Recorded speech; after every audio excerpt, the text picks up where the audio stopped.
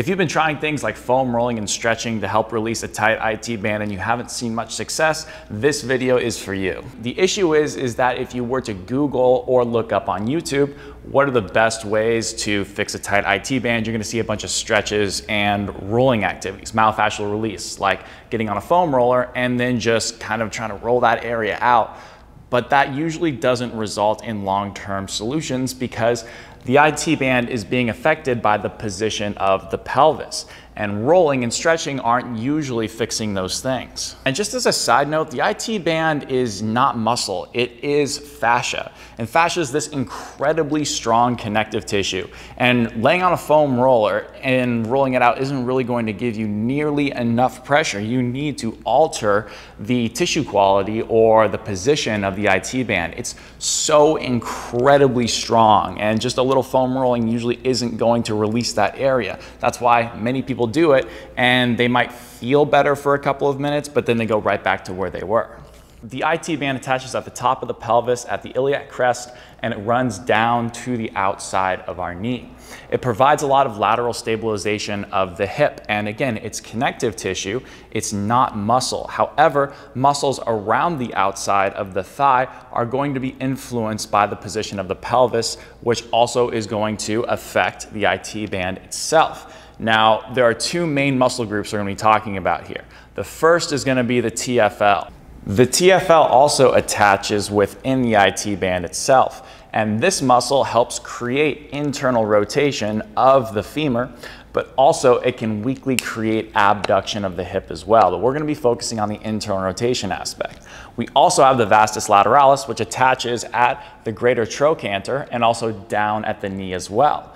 Now, what's important to consider is that when the pelvis is in a forward position of anterior pelvic tilt, if you will, there is leverage for these muscles to act as primary internal rotators of the hip, because in their shortened position, they now have leverage because the femur is now in a position where it can be pulled into internal rotation more easily because of the position of the pelvis. When the pelvis is in more of a neutral state, meaning it's more like this, then those muscles don't have as much leverage to work as internal rotators. These muscles are your gluteus medius, specifically the front fibers, your hamstrings, your inner hamstrings in particular, and your obliques, which help create that internal rotation of the hip. So what should normally happen when we're walking is as we transition from heel strike to mid stance, we're going to go from an externally rotated position of the hip and femur into an internally rotated position of the hip and femur.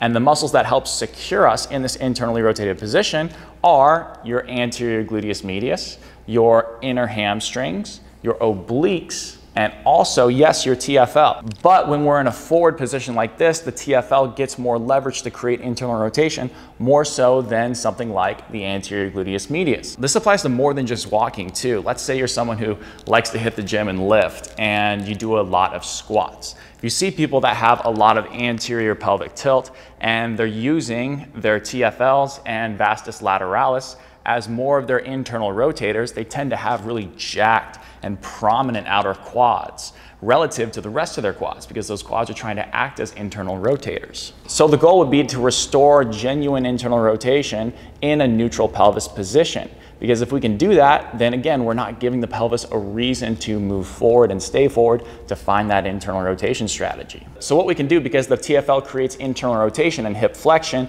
is put ourselves in hip extension and external rotation, which is the inverse. And then we can work ourselves into internal and external rotation from that hip extended position. But we got to get this hip extension back first. And here's a really good way you can do that. The setup for this, we're going to be in this A-frame position with about this much hip bend, and we have our feet flat on a surface that's about 3 to 4 inches elevated.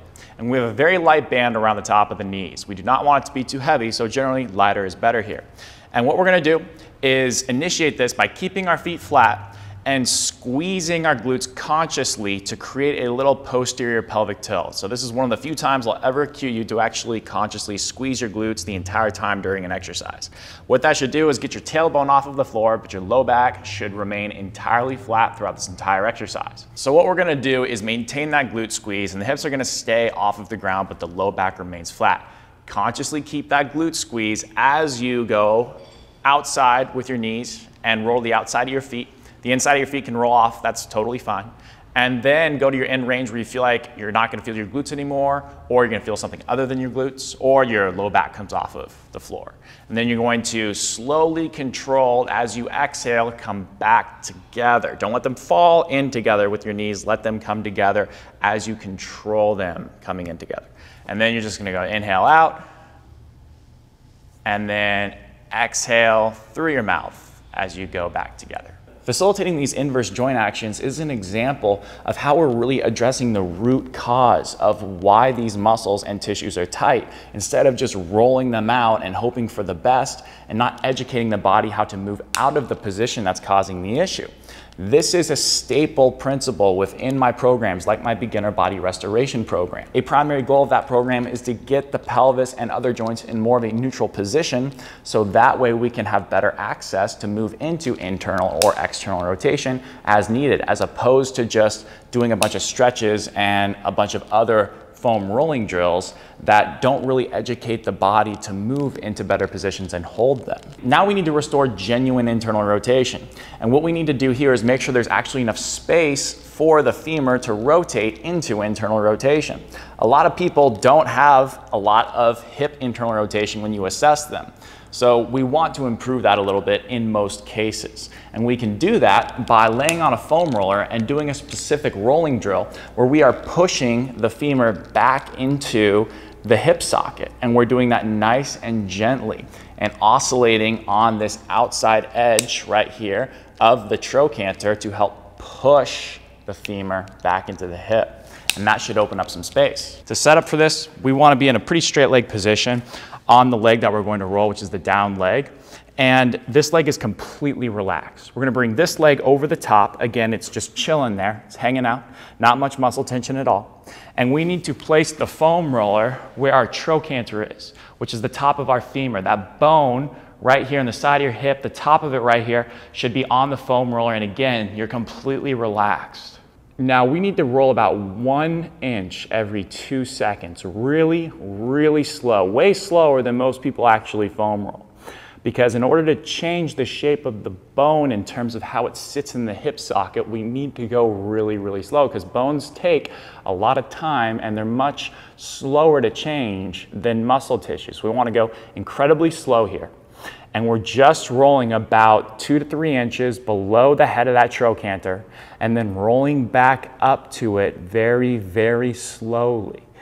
And then that's all we're really gonna do. We're gonna breathe in through our nose, out through our mouth, staying really relaxed. This leg stays relaxed, this leg stays pretty relaxed. We're just gently supporting our body weight with that down arm right there and just chilling, staying relaxed, and just put on some TV and hang out. Now, not everyone improves internal rotation in the same way in the same exercise. So if you want other options to improve your internal rotation, I'll link a couple more exercises down below in the description. From there, we can keep the pelvis in a neutral position and then educate the internal rotators with a little bit of band resistance to do their job and own that new internal rotation space we have created.